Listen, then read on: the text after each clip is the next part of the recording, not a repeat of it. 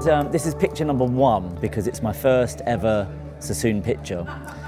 It was done in 1981 and I remember turning up at the shoot very, very nervous as a young lad. Like everyone when they were 19, I had these delusions of revolutionising the Sasson methodology with hair. So I did this undercut fringe, which I thought was very revolutionary, which was actually, it was kind of quite revolutionary at the time, because it's the first time it had ever been done. I didn't want the fringe colour, but they, because I was only a kid, they sort of took it out of my hands and coloured this fringe bright purple.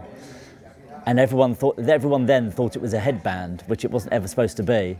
And they also called it Toya, which I hated.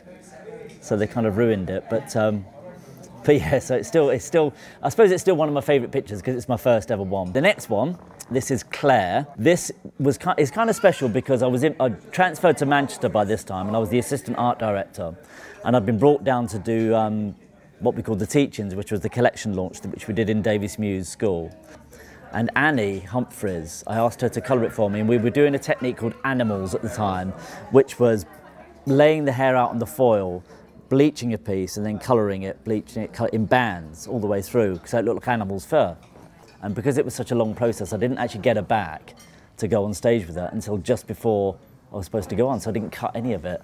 So I went on stage not knowing what I was doing, and Christopher Brooker was comparing the show. And I was quite nervous on stage, started cutting it, and I just chopped a lump out of the top, first of all, and he came over and he said, "You've got 15 minutes left." And I was like, right. And as I cut this piece off the top, I let it fall and it fell in these 2 little pieces, so I just cut lines through it. So I did it in 20 minutes, which was kind of quite amazing, really. I couldn't do a haircut in 20 minutes. I doubt if I could do a haircut in 20 hours now. I've always loved the mix between kind of conceptual hair and what I'd call more commercial hair. So this picture, I probably cut this in about probably 84, 85. And I was still in Manchester and I had this girl, she was really beautiful, amazing colour eyes. And we were shooting in her apartment, which was right up on the top of the building. You can sort of make out the chimneys in the back. And she kept disappearing and coming back. And every time she went out, she obviously went to have a drink with someone. So each time she came back, she seemed to be more and more drunk. And she's getting more and more drunk, and I'm thinking, this shoot is going to be a nightmare. It's going to look ridiculous. And anyway, then she got out this huge light, and we were in a tiny little studio room, aimed this light at this girl, and this was the result. So you've got that slightly sun-kissed sort of look. She looks beautiful. And just a nice little layered kind of haircut, very soft. But I just love it because it is so, you know, little black dress, little kind of short gamine haircut. And I suppose in my more commercial times, whatever, this is the kind of work that I do. Short, soft, loose, sort of scruffy hair.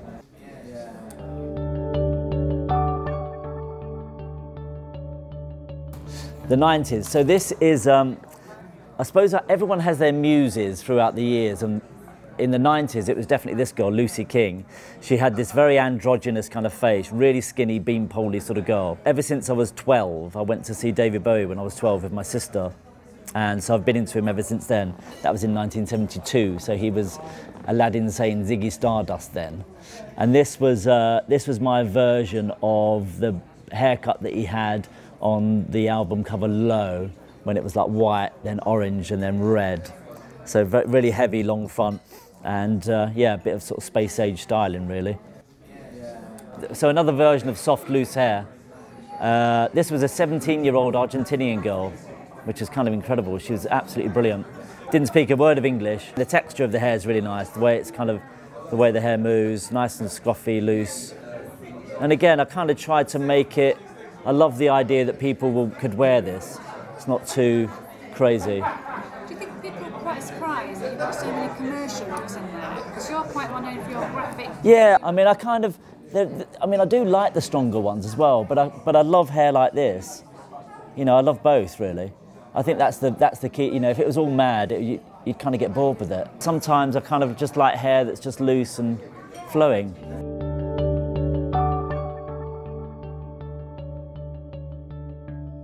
Working with the creative team, they're the biggest inspiration to me. It's just all about talking about ideas, and you know, I might think of something to do, and then I'll speak to one of the team, and they'll say, "What, you know, you could add this or could add that." So I think when you're working with other creative people, you'll always come up with something more than you thought of originally. I mean, I love film and I love theatre and I love, you know, photography especially, Music is a huge part of what I do. Music and, well, not, yeah, music and style combined. So I get lots of inspiration there. And sometimes you just think things up, you know, you just kind of walk along and all of a sudden you think, what if you, like for example this, I thought to myself, what if you did,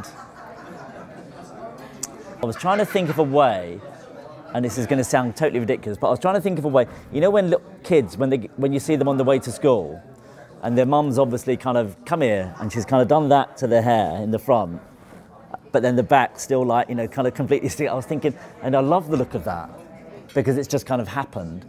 And I thought, how could you do a haircut that kind of looked like that? And then I started to think of like a kind of bob shape with the back all kind of back-combed or something. And I thought, well, if you took a triangle and permed it and made it kind of really stick out, you could cut a bob into the front and it would kind, you know, would kind of work. So that's where that sort of came from.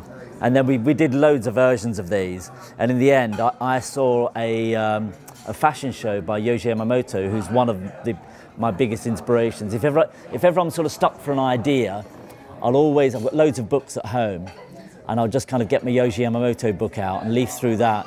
Not because it, you know, I look at a dress and think, oh, I'll do a haircut like that.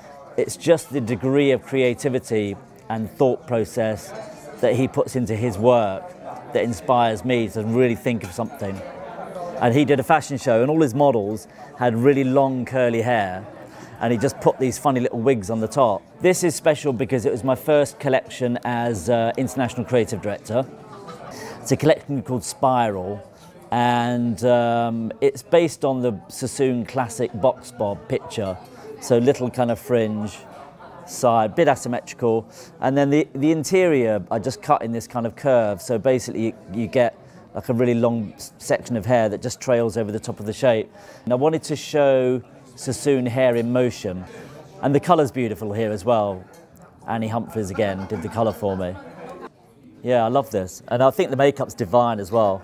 No, I think out of all of the pictures that I've shown you, the first picture, Toya, and this picture are my favourites, purely because this was one of the first shoots I was in charge of where we were working with Procter & Gamble. Worked with Lachlan Bailey, photographer, who's absolutely brilliant. And this was the first picture of the first shoot I did with him, literally frame one. And I'd cut her hair into this little kind of, you can see, like a little very quintessential Sassoon shape. And she's got beautiful hair to cut, so it sat perfectly. And I'd said to Lachlan, I wanted to do this thing that was like bright coloured clothes, really amazing skin, and then just the hair. So we had this kind of, the makeup artist was brilliant, doing all this makeup. Put her in this red stretchy kind of Azadine Alaya dress, and then with the black hair. So you've got red, white and black. And the first picture he took, everyone was just stood watching the monitor. And when it, you know, when it came through the thing, everyone was just like, wow, you know, that was it. I've always, even if it's very, very strong, I've always tried to make it so that people don't look back on in 15, 20 years' time and go, blimey, what on earth was he thinking? Well, they might do, I don't know, but I try not to.